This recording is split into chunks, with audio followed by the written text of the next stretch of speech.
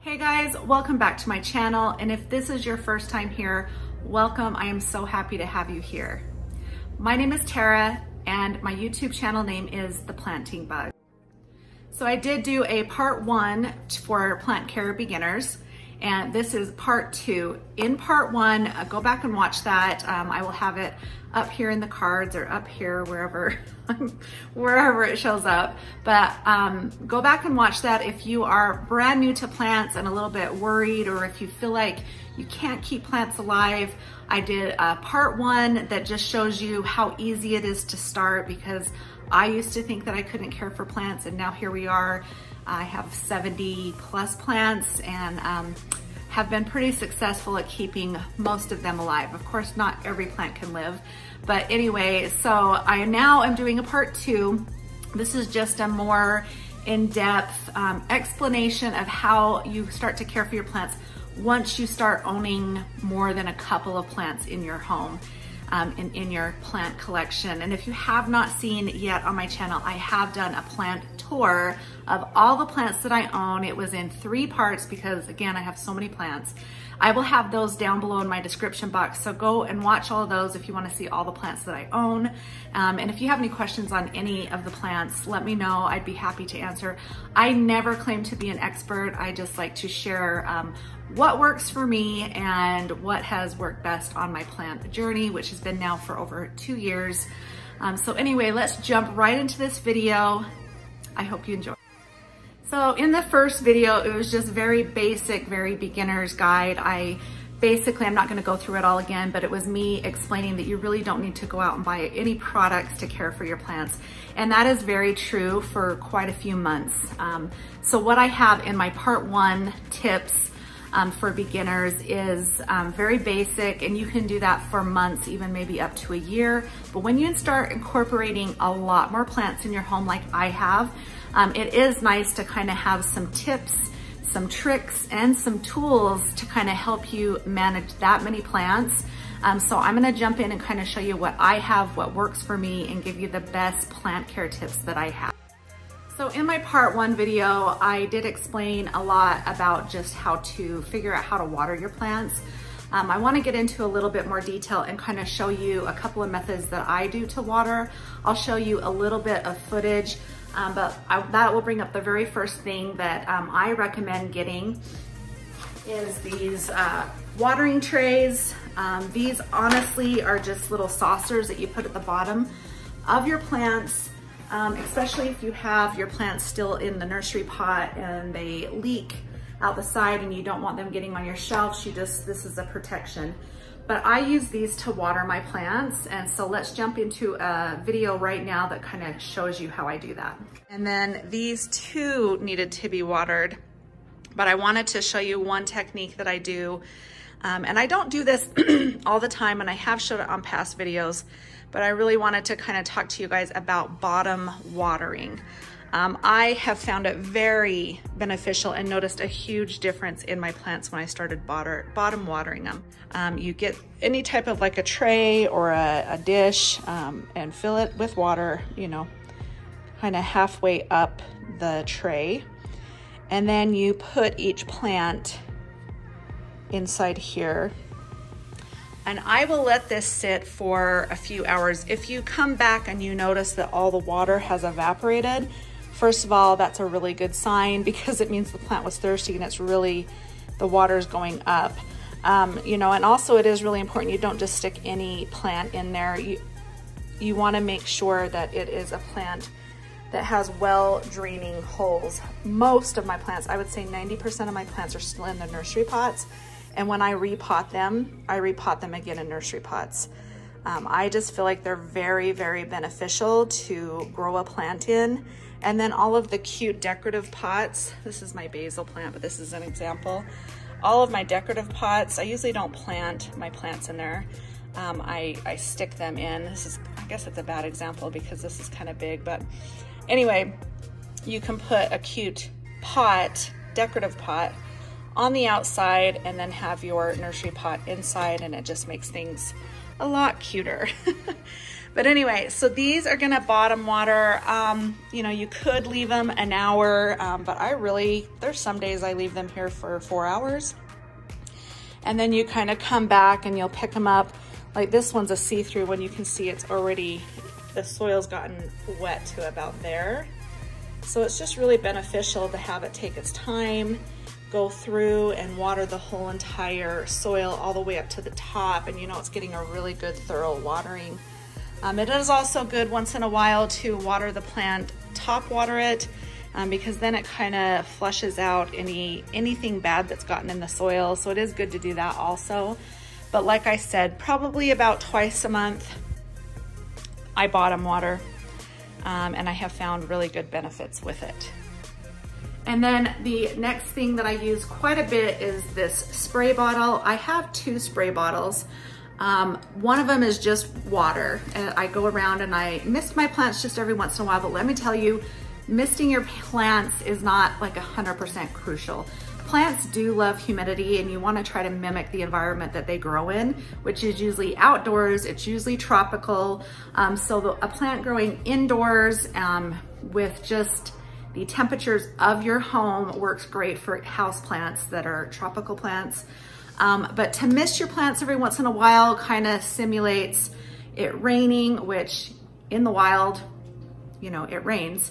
So it's nice to kind of add that humidity, that moisture onto your plants every once in a while. So I've got 1 spray bottle that is just water.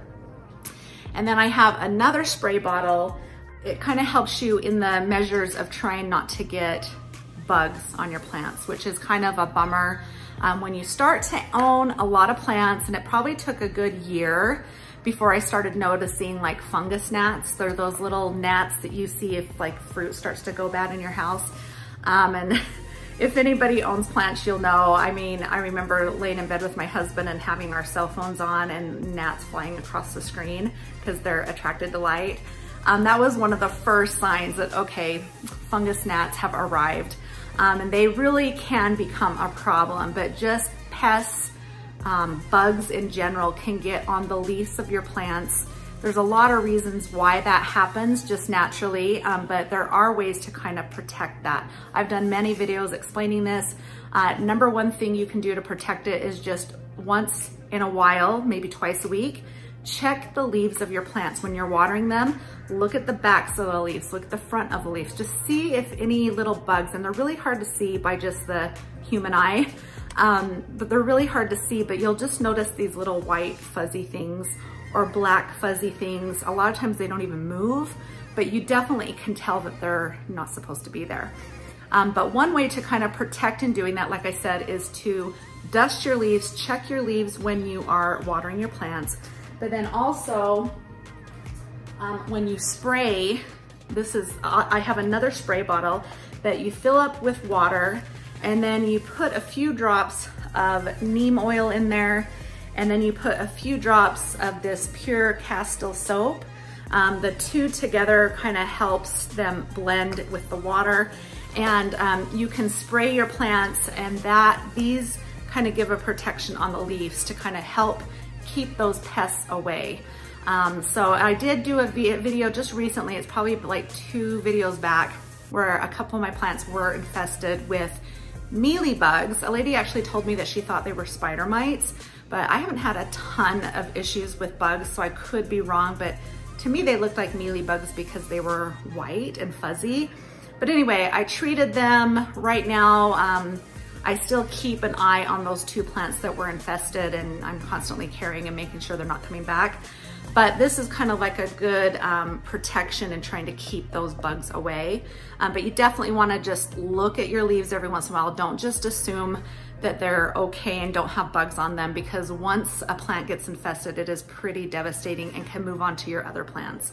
So this little concoction here can help in aiding in that, keeping pests away. Then I also have this is just pure alcohol. I don't spray it on my plants, it's just in this container. But if you get pests and you treat it with the neem oil and the soap concoction spray, then what you do, and I showed this in that video, I'll go ahead and link it here, but you go ahead and you dip a Q-tip in alcohol, and then you have to individually remove all of those bugs. That's kind of what kills them and can wipe them and get them off your plant. So I do keep some alcohol and some Q-tips nearby. Again, really quickly wanted to talk to you about dusting your leaves. When you dust your leaves, I try to do it 2-3 times a month. Where you dust them, you can do it with a microfiber cloth, you can do it with a paper towel or any type of rag in your house. But I have found it best that a microfiber cloth works the best in just getting any dust off the leaves, because your leaves do get really dusty. And you really it's important for the plant to get that dust off. Number one, it helps keep the bugs away. And number two, it helps the sunlight get into the leaves and it helps the plant grow better. And then while we're on the subject of bugs, going back to those annoying fungus gnats, these I just got on Amazon. They're just little sticky traps for the fungus gnats. Let me grab one. So you remove, the little film on it, and wow, this one's got a big bug on it. But as you can see, it starts to fill up with those little gnats. And it works really good. I've noticed a big difference in the amount of gnats that are in my house. And I'm the type of person, when I see gnats or bugs, I get itchy. So I need to do whatever I can to kind of keep the pests down in my house. So these are awesome. I also have these, they kind of stick into the plant, and then these little sticky things stick in there. But these, again, I just got on Amazon. They were super cheap and they work great. Okay, let's quickly talk about fertilizer. I'm not gonna go too into detail because it is probably an area in my plant care that I need to improve on. But you can buy these little sticks. They are just Miracle-Gro fertilizer. They're just an all-purpose fertilizer for plants. And then you just stick these into the soil of your plant. I do like 1 or 2 of these sticks, stick it inside the soil, and then when you water it, this starts to disintegrate and it gives the plant fertilizer. That is what I have used on my plants for the most part. Again, I'm trying to get better with my fertilizer. I'm so afraid that I'm gonna do it wrong and I'm gonna end up killing my plants. So to me, if you're nervous like me, this is the safe route to go. At least I'm fertilizing, but I know that there is a better method. And I have done research, and there is this liquid dirt. This is a fertilizer that I've heard amazing things about, and I am in the process. I haven't even opened it up yet, I just got it. So I'm in the process of learning how to use this, because it is like a concentrated powder, and then you mix it like within a milk jug, and then just every time you water, you add just a little bit into your plants. Or I don't know, like I said, I'm still looking into it. But this is gonna be the fertilizer that I use, and once I feel comfortable, I will do a video and show you guys how this works and how I feel about it. Okay, so in the first video, I did talk to you a lot about the pots that you keep your plants in, and I'm just gonna bring this up one more time really quickly. I think that it is really important. By the way, this is my Calathea orbifolia. Isn't she absolutely gorgeous? One of my favorite plants. Definitely not a plant that I would recommend to beginners. This is one that I would wait maybe a year. Just work with the easy plants first and then go on to these. But I did bring up really quickly, or I'm gonna bring up now, but I did bring up in my first part, the last video that I did, that I personally like to grow my plants in nursery pots. So I bring a new plant home from the nursery, I keep it in the nursery pot, and I allow the plant to grow in this. I never, well, never say never, I hardly ever will replant a plant just into a decorative plant. And the reason for that is decorative plants don't have the best drainage. You can definitely drill holes and make it work, but for me, it's just so much easier to take this plant out, water it, make sure the water's evaporating out of the well draining holes, which is also a tip, a really, really important tip, is make sure all your pots, even if you choose to put it in a decorative pot, make sure it's got really good drainage holes because you want to avoid root rot. You want to make sure all the water is draining out of the pot, and then you're putting it either, you know, back on the shelf or back in the decorative pot, because you never want a plant to be sitting in water that's just sitting at the bottom. That will cause root rot. That is one of the #1 killers of plants that people buy. Big mistake I feel like people make is just not paying attention to what's at the bottom of their pots, allowing it to sit in water, and then it dies and they have no idea why. So like I said, water it, let it drain, then put it back in the decorative pot. So that's why I think it's really important to just allow the plant to grow in the nursery pot that it comes in. It's also very detrimental to the plant to just bring it home from the nursery, repot it into a brand new pot. Just like I said in my last video, it's really important to get plants acclimated to your homes. But speaking about plants, another thing that I buy and have on hand all the time is just more nursery pots. You can buy these at Lowe's, Home Depot, or like if you buy plants to plant outdoors, they come in these, you take them out, you plant them in the ground, and then I keep them. For instance, you know, these are pots that came in other plants. I've got all different sizes. So it goes on and on and on. So every time I decide to repot or say that I'm doing a propagation, I've got pots around my house to do those in. Even little teeny tiny ones, look how cute those are. Okay, and now I'm gonna talk to you about what I have on hand for my soil. I may do a video for you guys that shows kind of the ratio of how I put my soil together. But for new plant beginners, you can honestly just buy like a Miracle-Gro potting mix. You wanna try to make sure it's a well draining. So I look for fast draining. Just, you know, it's just better. So this is the potting mix that I buy, but then I also put perlite in it that again helps a plant soil not be too moist. And then I also use earthworm castings also for my fertilization, but also to plant with. And then I add, it's a orchid bark is basically, it's like a potting mix for orchids, but I mix, this is basically how I make my potting soil. I'm probably pretty low, but I keep them in this container here. Yeah, I'm very low, but normally this is filled up so that if I feel like I need to repot a plant, I've got this on hand, ready to go. That's my mixture right there that I just put together myself. And so far it has worked really well. As you can see, you can just do it with a spoon. I keep a spoon in there, but most recently I did buy these little nifty scoops. Got them on Amazon for super cheap.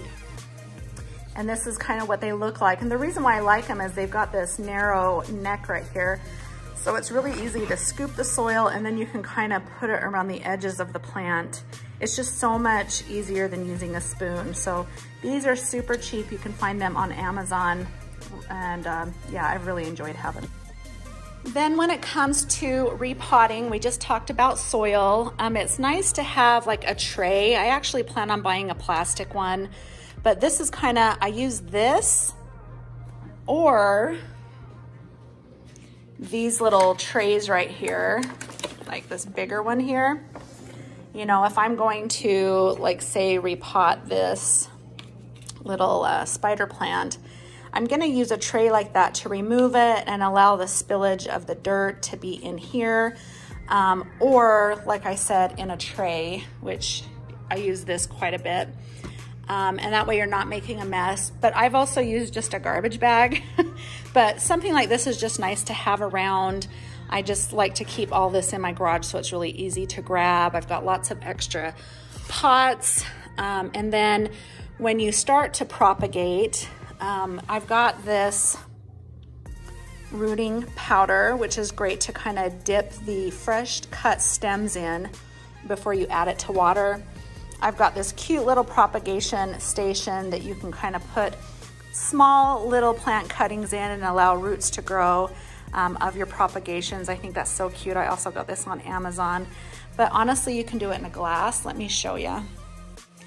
Okay, and coming into my office here, I just recently did some fresh cuttings on my Monstera deliciosa, and I wanted to show you, I put the propagation just in my husband's beer mug.